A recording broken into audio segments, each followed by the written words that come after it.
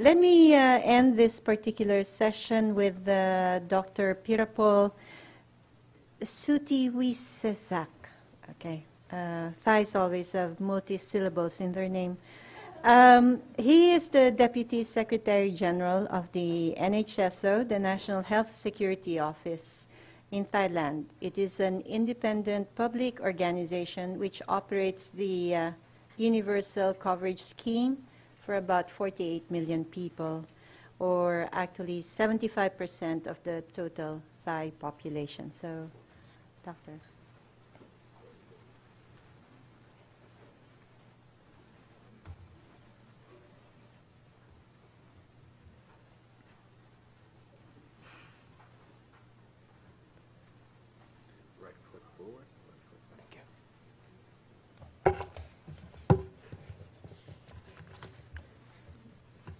Good afternoon, ladies and gentlemen. I'm very pleased to be here to present Thailand experience.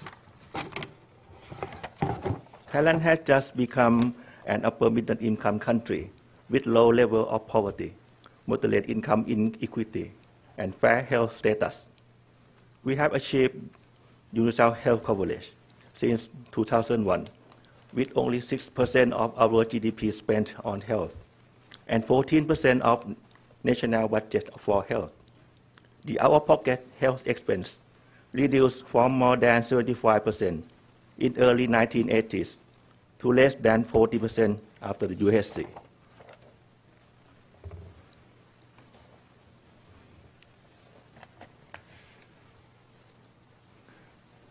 This axis shows 40 years from 1970 to 2010.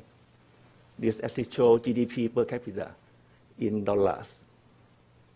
So this line shows GDP per capita during 40 years. This is Asian financial crisis.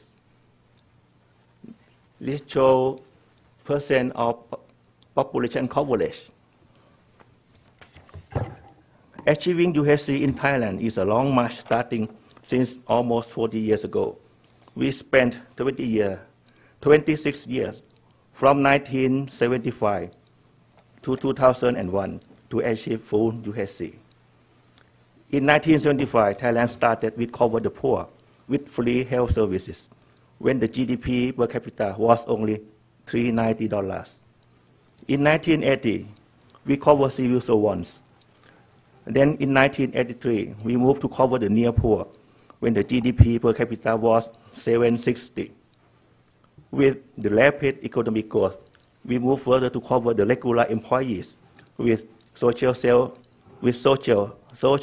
security health insurance. In 1992, the decision to cover children and the elderly in 1995 to 6 had moved the coverage up to 71%. The UHC had become one of the main issues for political campaign in the year 2000 general election. And the new government, the same ruling party as the current government, decided to move from 71% to 100% coverage in the year 2002. At that time, our GDP per capita was only $1,900, 5 years after the Asian financial crisis. From the figure, we can see that economic crisis may be the best opportunity to move further on UHC, as it is a time that everyone realizes the importance of UHC, and also can accept all measures to reduce the cost of essential health services to support UHC. In principle, every Thai citizen must be the beneficiaries, one of the 3 main health insurance in Thailand. But the survey last year found the population coverage was 99%. The coverage of UC scheme is about 75%, while the civil servant scheme cover about 8%, and the SS scheme cover 16%. My presentation today will focus on 6 key issues. 1, ensure health care for all and poverty reduction. 2. The development of benefit package. 3. The transparency and participatory mechanism. 4. The strategic purchasing under fiscal constraint. 5. The preliminary assistance for damage or injury caused by any service. 6. The 24-hour service 24-hour service of the call center. The first issue is that UHC is access to quality, comprehensive, essential health service and technology without financial barrier. It is useless to have free medical care while the care is difficult to reach or low quality. It should be ethical to have essential health service universally available or to impoverish people with medical bills. First, we need to ensure quality, comprehensive service nationwide. In early 1980s, in spite of serious economic crisis, the Thai government made a bold decision as part of the rural development policy to freeze the new capital investment in urban hospitals for 5 years and shift the resources to build rural health centers and district hospitals to cover all rural communes and districts. Massive training of rural health personnel with compulsory public services were also carried out.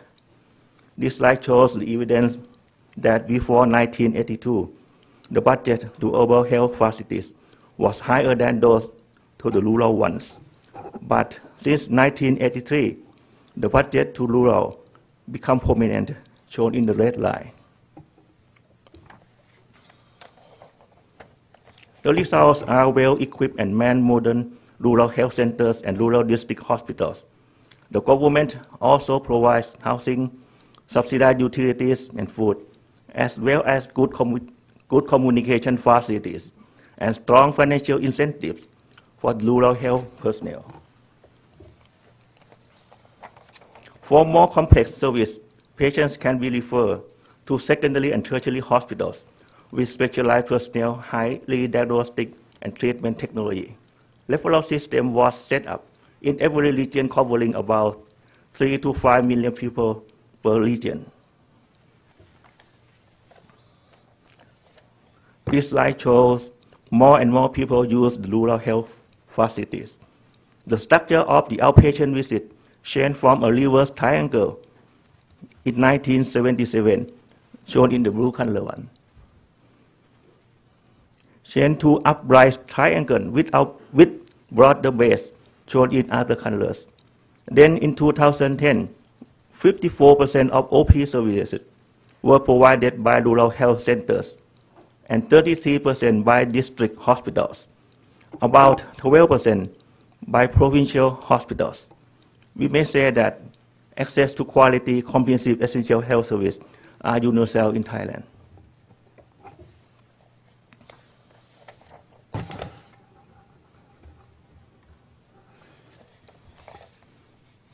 This shows some effect on poverty reduction.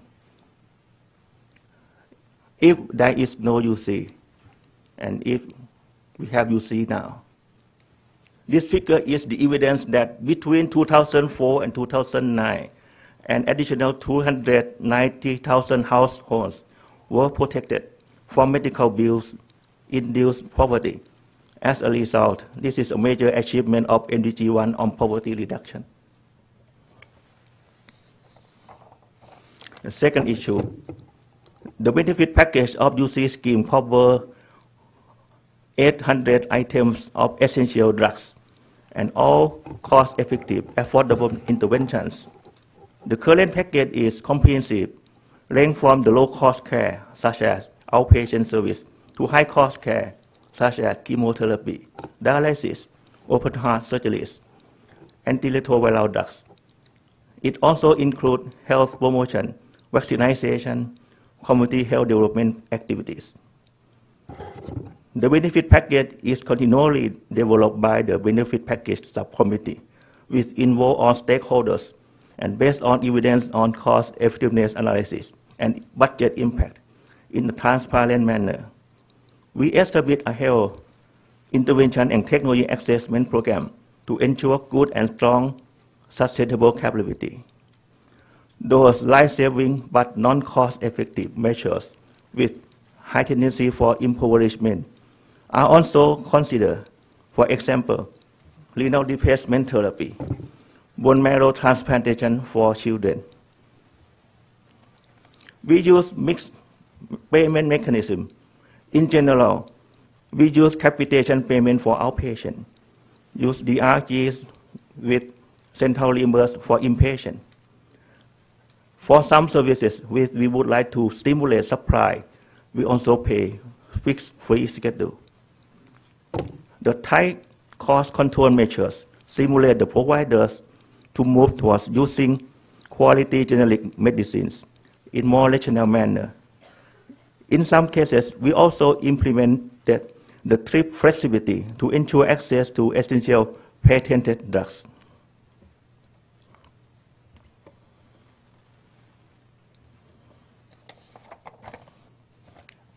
This figure shows the use of trips flexibility or compulsory licensing to allow for low-price, good quality second-line ARV drug has increased the access to lopinavir, ritonavir by more than 30-fold, from less than 500 per year to 15,000 per year.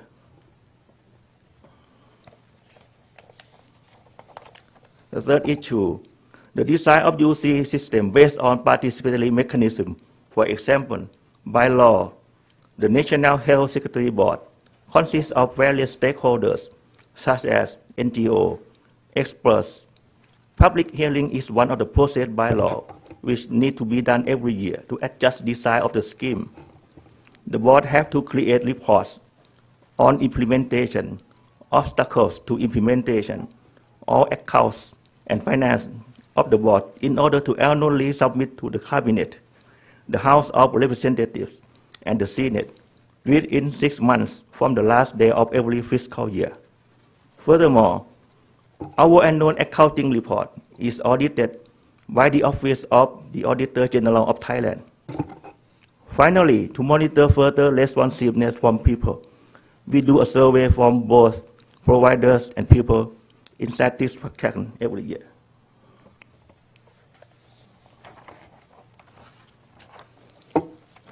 The patient satisfaction, the blue line, is high from the beginning of the UC, but the provider satisfaction, the red line, was initially low due to increasing workload and inadequate budget. However, it was improved after higher budget allocation and higher financial incentives.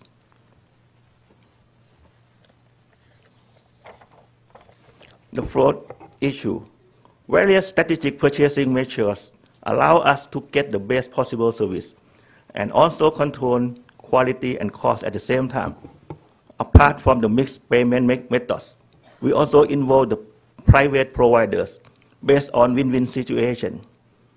As the public health facilities in the urban areas, especially in Bangkok, the capital city, are mainly tertiary care, we involve private hospitals and networks of private clinics to provide primary care services. A few 5-star private hospitals provide limited number of cardiac surgeries for our patients at our price. For example, $5,000 for coronary bypass graft. This allows more access, and at the same time, the private hospitals have more cases to maintain the skill of their staff. For some high-cost medical devices and drugs, we use participatory processes in central procurement with vendor-managed inventory system. It allows much reduced price and ensures central quality control.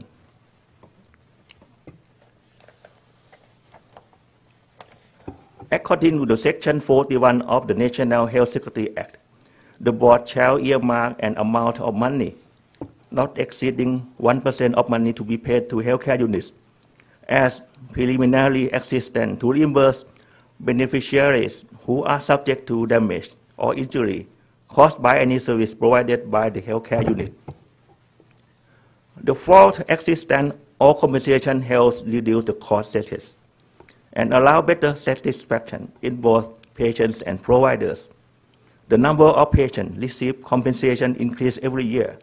Some cases were submitted by the attending doctors for the benefit of their patients.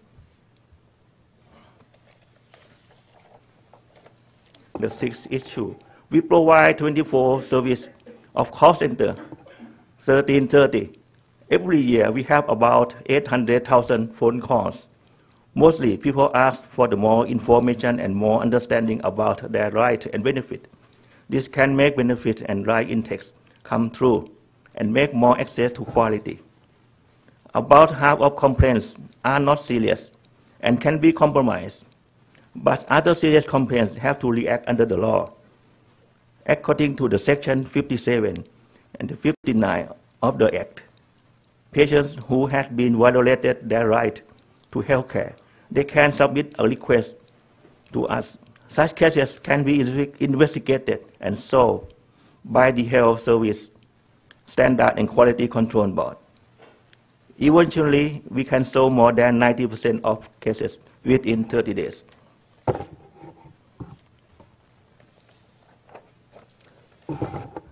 May I summarize 3 lessons of Thailand? 1. UHC is access to health service without financial barrier, not only financial protection. It can be achieved at low level of income, and it is effective for poverty reduction. 2. Fiscal spaces and innovative financing are possible with political leadership. Resources must be used cost effectively through health technology assessment and strategic purchasing. Lastly, mechanisms to assure sustainable financing and meeting the emerging challenges are needed and should be developed through evidence based on health system researchers. Thank you very much for your attention.